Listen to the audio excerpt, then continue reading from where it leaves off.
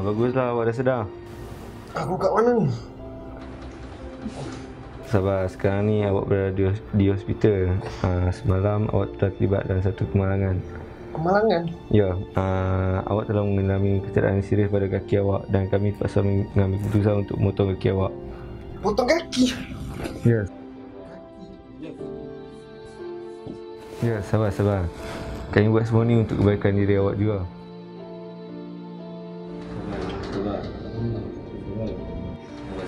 Syed, doktor. Tak boleh buat apa dah cik, kami buat ni untuk kebaikan cik juga cik. Sabar cik. Sabar. Cik,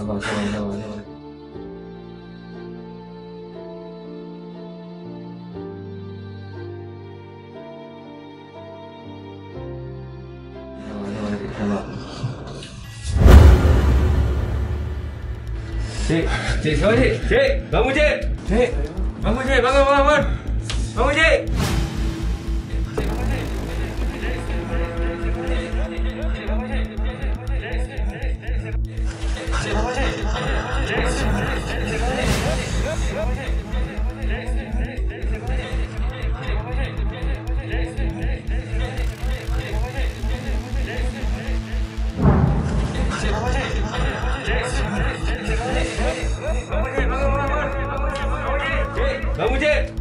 Bangun cik.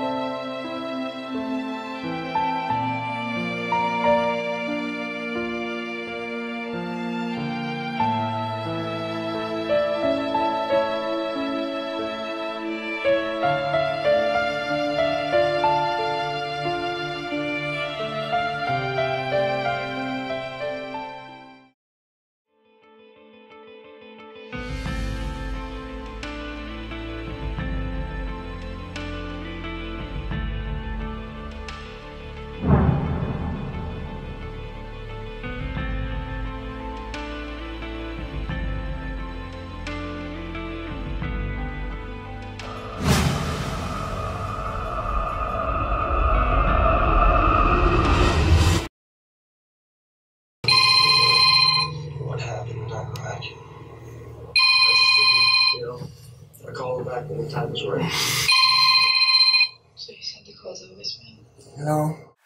Hello Man.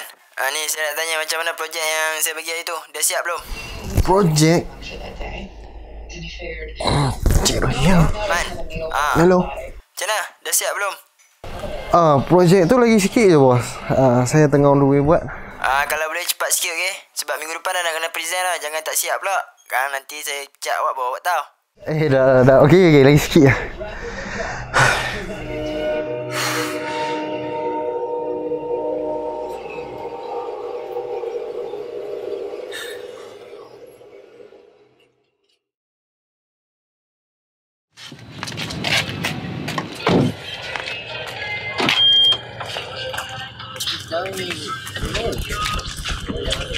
Sekarang ni nak kita Joker lah. Alah sebab birthday hang ni. Apa you?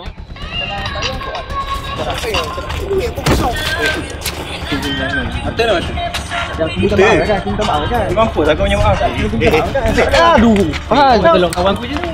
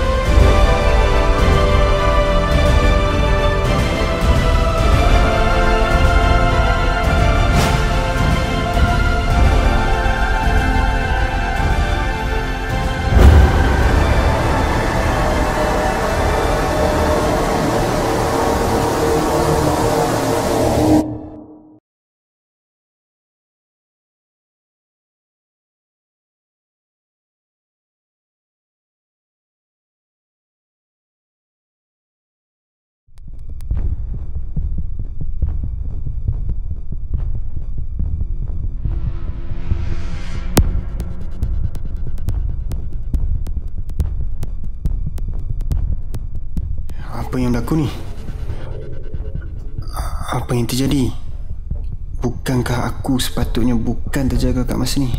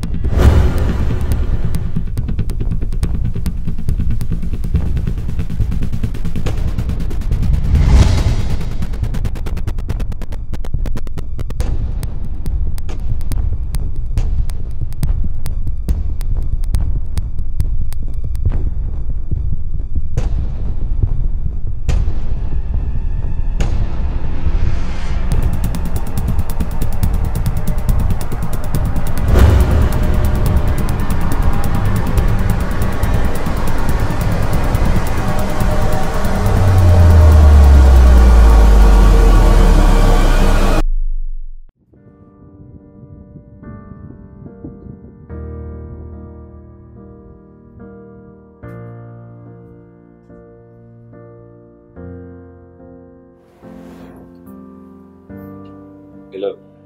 Ya, tolong cek semua data yang saya dah hantar tu. Okay, terima kasih.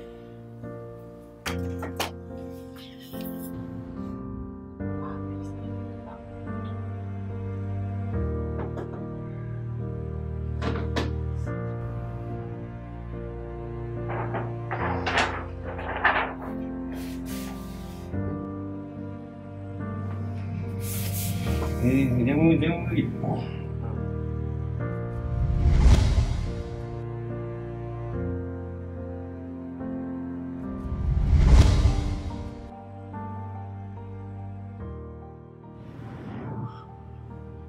Apa dah jadi? Balik. Ya? Apa yang jadi doktor?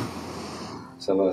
Mungkin awak tak ingat semua benda yang jadi ni. Mungkin dia kesan daripada pembedahan yang awak lakukan.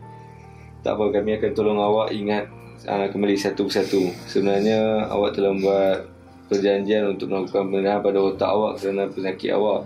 Tapi tak apa, kita bincang dengan bidan jelas. Sekarang awak hanya perlu rehat yang cukupnya saja. Okey? Boleh saya tahu berapa lama saya duduk kat sini? Sebenarnya awak dah dekat hospital ni selama 6 bulan dah. Awak koma selepas melakukan pembedahan tersebut. Tak apa, sekarang ni awak sabar dan berehat je lah. Okey?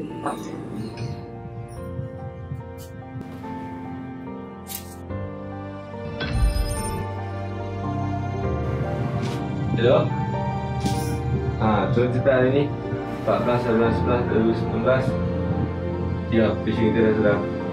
Okey, terima kasih.